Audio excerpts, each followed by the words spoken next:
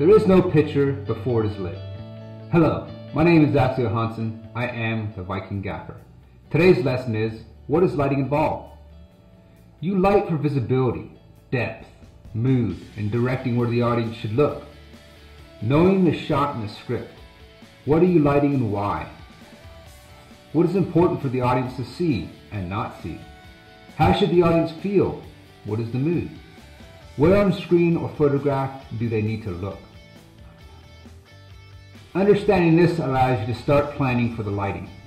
To plan, you need to know the camera angle. How will the camera see the actor, action, or object? From the front, back, or side? Low or high? Square or slanted?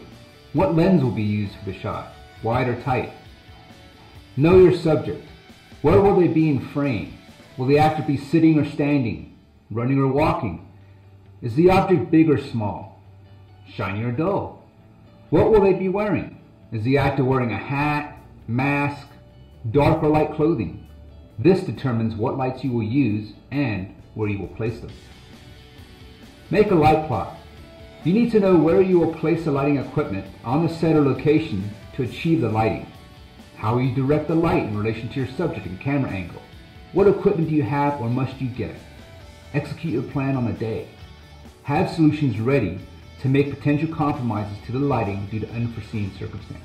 Request the moving of the actors, objects, or camera angle so it works for the lighting you have set up.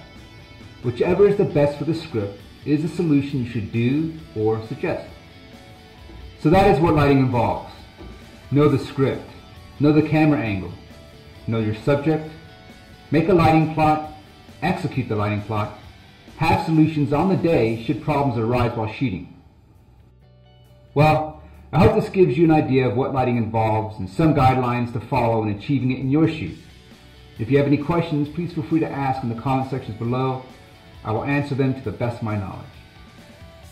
If you would like to see more lessons, please subscribe by clicking below. Good light and good luck. See you on the next lesson where we cover the aims of lighting. Remember, there is no picture before it is lit.